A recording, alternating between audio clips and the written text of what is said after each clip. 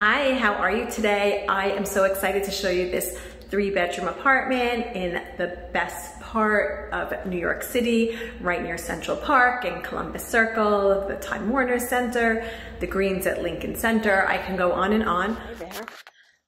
Welcome to my tour of this beautiful, oversized 3-bedroom apartment. I call this one the one with the mirrors, and you will see very soon. So as we enter, we have this double coat closet, which is mirrored. And if we continue walking in to our right, we have an eat-in kitchen. How many eat-in kitchens do you see in New York City? And this nook here where the curb is just so perfect for your round table with the chairs around it. How nice to have a dine-in kitchen in New York City.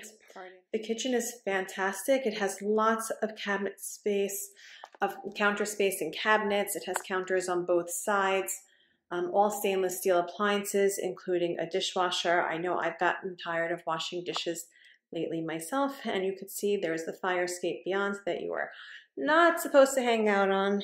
There, you heard me say it.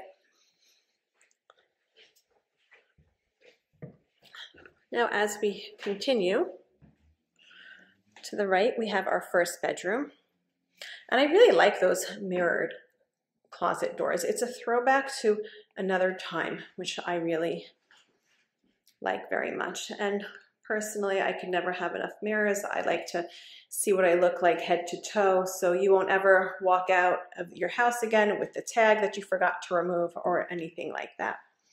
Now, between the first and the second bedrooms, we have the bathroom. Look at this beautiful marble.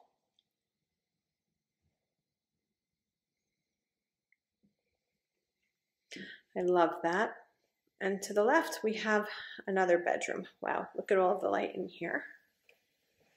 This bedroom is huge. It is the largest one of all of them. And again, we have those mirrored closet doors with a double closet behind. I hope you're enjoying all the sunlight in here. I know I am.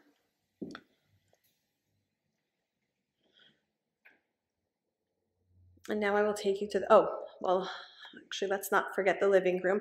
I think I would probably put my couch between where those lamps are with the television right across.